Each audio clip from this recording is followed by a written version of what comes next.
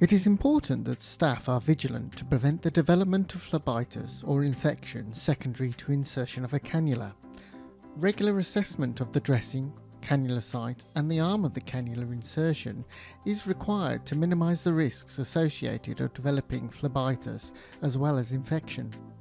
Assessment of the cannula should occur at least once per shift for a PIVC that does not have continuous intravenous fluid therapy or has a low volume infusion to keep the vein open. If the patient has continuous IV fluid therapy in progress, then the cannula site should be assessed every 4 hours. Cannula patency needs to be assessed each time it is accessed, prior to the starting of any infusions or bolus medications.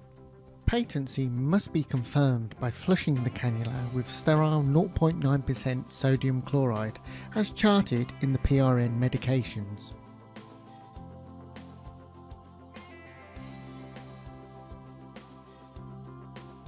Prior to accessing a PIVC, staff should perform hand hygiene and scrub the hub, meaning cleaning the PIVC valve with a 70% alcohol swab for 30 seconds and letting it dry for at least 15 seconds.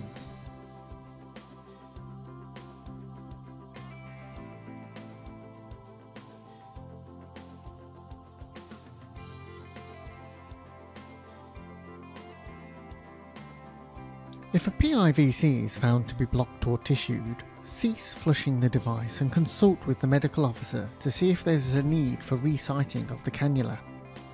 Do not try and force the flush through. The blocked or tissue cannula should be immediately removed.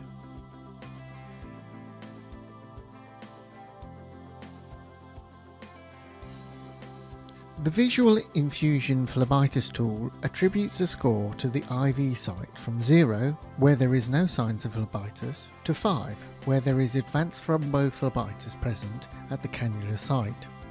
Each level of the score provides recommendations of how to manage the cannula and what actions should be taken.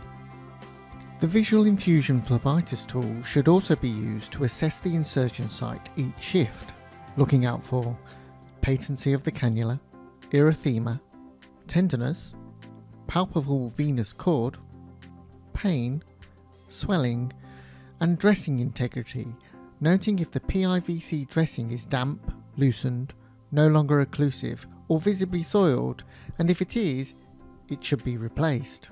After your assessment, your findings should be documented in the patient's electronic health record under the IV section. When a patient is transferred between departments of facilities, an assessment of the cannula should occur and also be documented. Ideally, a cannula should be removed as soon as possible after it has been determined that it is no longer required. A daily review to determine if the cannula is still required should occur, and this needs to be documented in the patient's health record. If a patient's need for the cannula changes, for instance taking a sufficient oral intake or fluids later in the day, or medications are changed from intravenous to an oral equivalent, the need for the cannula should be reassessed then. To reinforce these periodic checks, patients should be encouraged to notify staff if the PIVC site becomes painful, red, inflamed or uncomfortable. Patients must be advised not to touch the PIV insertion site or dressing, not to touch any attached giving sets and or infusion pumps, and to keep the site dry and minimise excessive movement whilst the PIVC is in situ.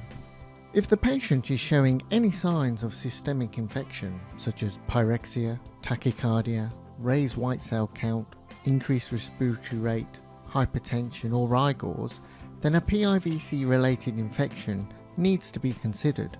If a PIVC is suspected of causing infection, the dressing should be removed to allow a thorough examination of the site. Signs of an infected cannula may not be obvious, and these may develop over the following hours to days. The medical officer should be notified if the cannula is evidenced as causing infection.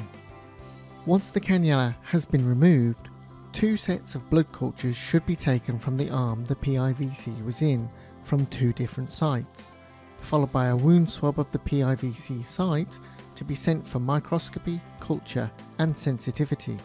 The PIVC tip The top 2 to 3 centimeters should be placed in a sterile specimen jar and also sent for microbiology, culture and sensitivity.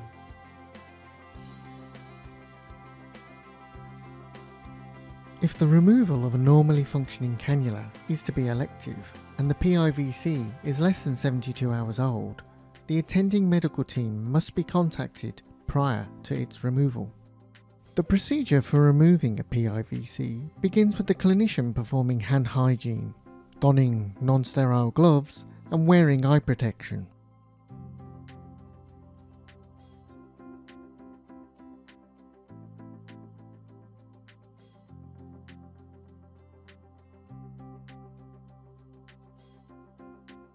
The PIVC dressing should be carefully removed to avoid any discomfort and accidental, uncontrolled removal of the cannula.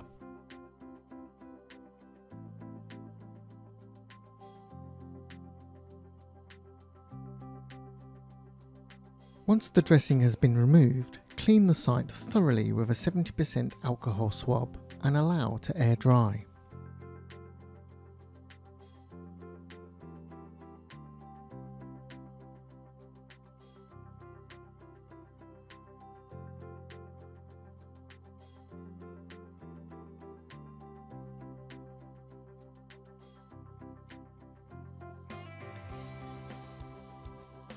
Withdraw the cannula and apply digital pressure with sterile gauze until hemostasis has been achieved. It is important to examine the PIVC to ensure that the whole of the device has been removed and it is intact, with none of the device retained in the patient. Once hemostasis has been achieved, cover the site with a dressing or tape, which should be removed after 24 hours. If the patient is to be discharged home before then, inform the patient that they can remove the dressing after 24 hours. Advise the patient to report any swelling or discharge from the site after the PIVC has been removed. The site should continue to be observed for 48 hours post-removal for signs of phlebitis. If the patient is discharged before then, advise them of who they should contact should they experience any pain, swelling, discharge or bleeding from the site. Perform hand hygiene after the procedure and document in the patient's healthcare record that the PIVC has been removed, the time and date of removal, if the PIVC was intact or not, and the condition of the site post-removal.